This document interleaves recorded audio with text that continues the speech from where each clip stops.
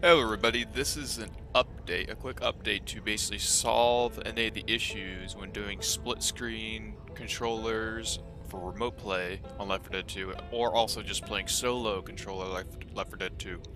So one of the things that you have to do is, from my previous video, you have to be in big picture mode to be able to do this. And one of the issues I was having when doing the Left 4 Dead 2 controller is I was having issues with being able to use my left D-pad to pull out my grenades. So one of the basic ways to solve this issue is you have to basically use the controller configuration settings from the big picture mode, because if you try to go to, let's say you try to go to options and you try to go to keyboard mouse and you try to edit those keybinds, you're basically gonna have issues right here where you won't, when you try to change it, like you edit the key, you try to put in a button or let's say like an input, it will give you some wacky like Joy 3 or some weird something that doesn't actually change the settings. It just basically gives you a pretty little, oh look, it worked, but it didn't.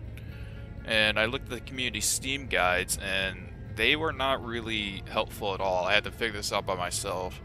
And this is the best solution I have, and the one that stays the best. So when you have these issues, like let's say like my left D-pad's having issues, you want to go to controller configuration, and this is basically the in-game controller, the menu controls, orders, and the add action layer. So basically, what I was having issues with was right down here. My left D-pad was specifically had nothing. It basically had nothing to do with my grenade, and I had to change it to grenade. And I also had to do it for both. So both these controller configurations are connected. See?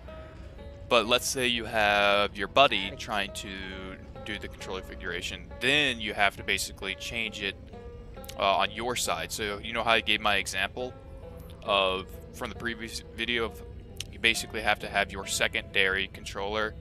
Well, they can technically do this also if they really wanted to. All they have to do is go into big picture mode also, and then do it from their side. So basically, both me and my friend were having issues with the grenade button not working. We couldn't pull out the vial bombs, we couldn't pull up the pipe bombs, we couldn't pull out the Molotovs, we couldn't do anything. We couldn't use any of the important grenade functions. So basically, this is the way you do it. You basically just go from here on the big picture mode, and you change it this way. And I hope this was helpful. And if you want to like it, you can. I don't really care. I just basically wanted to show you that this is the way you fix any issues with your controller settings while playing with a buddy. And you can also fix the camera joystick issue this way too. I heard people are having that issue where they couldn't look up and down. They could only move like forward, backward, left, and right. But yeah, there you go. Hope you have a good day.